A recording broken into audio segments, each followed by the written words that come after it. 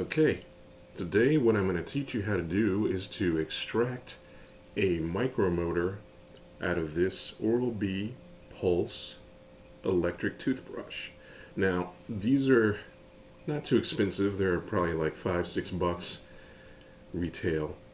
And it's basically, a little electric toothbrush that has a motor in it that spins and causes the bristles to vibrate, and that's supposed to help clean your teeth. I'm not going to get into whether or not that's a really feasible way to do it, but needless to say, these have little micro motors in them, the kind that you would find in a pager, that can be extracted and reused in whatever project you have that you could use for a micromotor. So basically what you need to do is, once you've expended the life of the toothbrush, is basically take this end cap off. And sometimes it's a little hard to get open. I usually find rinsing it under hot water and then maybe giving it a few taps on something solid and hard will help you get it open. There is some sort of glue or adhesive they do use on these end caps here. After you have unscrewed the cap, toss that aside, you'll see that the battery is thoroughly visible and that it has a little clip on the end that you can bend fully open and remove the battery out. You can put that aside for right now, and then what you're going to want to do is strip off all the rubber accents that are on the toothbrush. There's a rubber that usually covers this surface here and this surface here, and that will allow you to see the inner workings somewhat of what we need to remove from this device in order to get the micromotor out.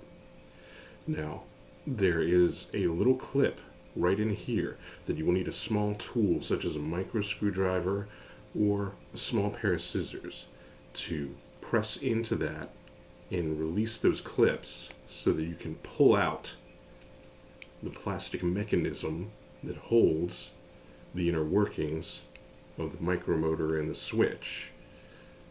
Carefully do that because you don't want to hurt yourself. Go ahead, dig in there a little bit more. It's not going to hurt because basically the motor is protected a little bit by an inner plastic sleeve, and basically you want to sort of get in there a little bit and force the motor down enough so that you can pull it out. And this is also a little thing where you have to be careful, because this portion here can cut your fingers if you're not careful.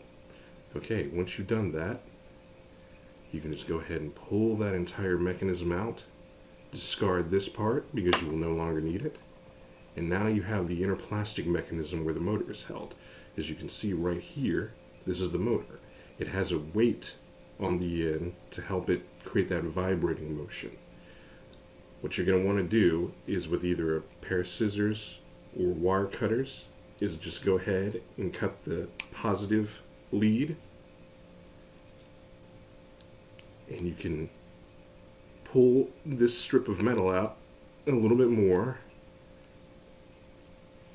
until it comes completely free. This right here is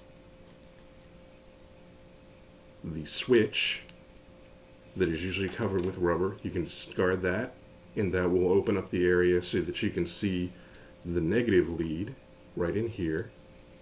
Go ahead with your wire cutters or your scissors and cut right at the edge of that where it connects, and then with a little pressure and force you can pull out the motor, freeing it from that entire assembly, and now you have your micromotor free to do whatever you want to do with it.